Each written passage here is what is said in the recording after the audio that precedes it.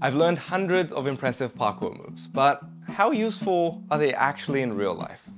To be honest, not very, unless you happen to be a bankroller.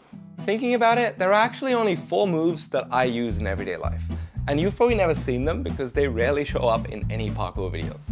But they are very easy to learn. Oh, there's my ride. For example, have you ever been a bit in a rush and... Jason! Your destination is close, but you can't get to it.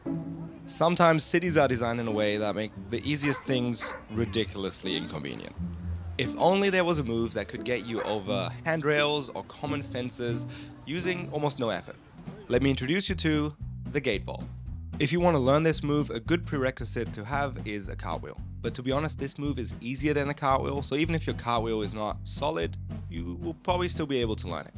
For practice, I would find a waist-high rail. I cartwheel to my left, so I grab the rail with my left hand in an undergrip. Then I gently lower my waist to the rail, lean over, and place my right hand on the ground to cartwheel over. Doing a bit of a pop off the hip will make this move feel effortless. You can choose to keep your legs together or spread them out like a cartwheel. And that way you can save some time and arrive in style. Enjoy. Hey Tim, it's been a minute. See you, Jason. Thanks for helping me out with the video. Yeah, no problem. So, what's it about? So, we're doing parkour skills that are useful in everyday life, but everybody needs to be able to learn them in like a day. Okay. Yeah, I think I got an idea for you. Cool, but you gotta think quick because the train is coming home. Shoot. Don't forget your bag. Thanks, bro. See you in a bit. This next move I've got for you is for people who just can't leave the house on time. It's super simple, and yet it could open up a whole new shortcut on your commute that could be the difference between just making your train or having to wait another 30 minutes for the next one. Well, allow me to introduce you to the chest vault. To practice this, all you need is a short obstacle like a bench or a low wall. Place both hands on top, hop off the bottom leg and swing the free leg over the top. Taking the weight on your arms and chest for a brief second, pivoting over like a low-angled cartwheel. Once you're comfortable on a low object, find something slightly higher and narrower to practice on, like a railing or a park bench. And voila, you now have a secret move in your back pocket to draw on when needs must. That is definitely the most useful vault for everyday life. But there are situations where that move is completely useless. And that's because in everyday life, sometimes your hands are full. And yes, I could have picked a better parking spot, but I'm stubborn sometimes, okay?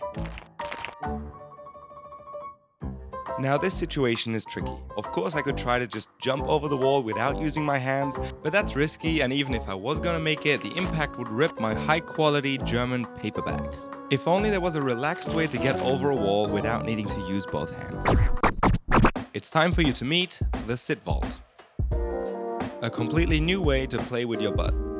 Learning this move is pretty straightforward.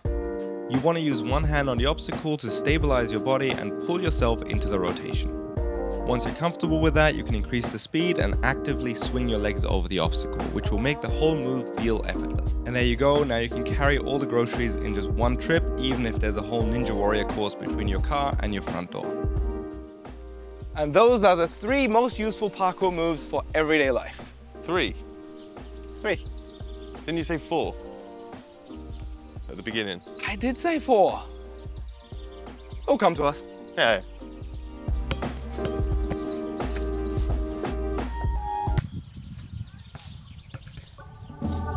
There is a fascination in the fitness world with muscle-ups, and sure they look cool, but if maximum efficiency and effortless movement is what you're after, then allow me to introduce you to muscle-ups' easier and more practical cousin, the pullover.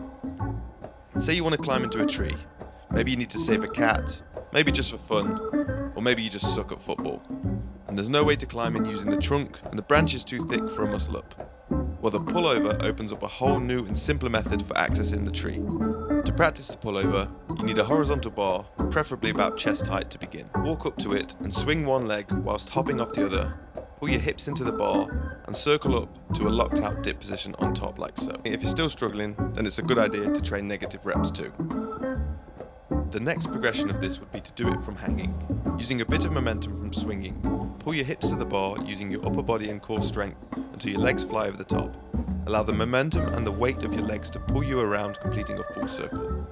An intermediary step that might be useful if you have a setup like this is you can use the slightly lower bar to push off using one foot while swinging the other leg. And there you have it, a cool move with ninja levels of efficiency that can unlock access to new canopies, the pullover. Got it? Thank you. So there you go, with those 4 moves, the gate vault, the chest vault, the sit vault, and the pullover, you'll have the ninja skills that will have you prepared for everyday life. All it would take is an afternoon in the park with this video, and you could learn those 4 very useful skills in no time. And after that, if you feel like you would like to give parkour a go, it is a lot of fun. I offer a Parkour Roadmap, which is a bird's eye view from the journey from beginner to pro, with best practices and common mistakes. Basically a video that I wish I would have had when I was 14. Click the link in the description and I'll send it your way. Nice. You should definitely check that out. Or if you want to learn more functional and efficient type movements like that we shared with you today, check out my channel at Tim's Gym on YouTube. Do it. All the links. You have a lot of work to do. Hope you have a free afternoon. Thanks for watching. See ya.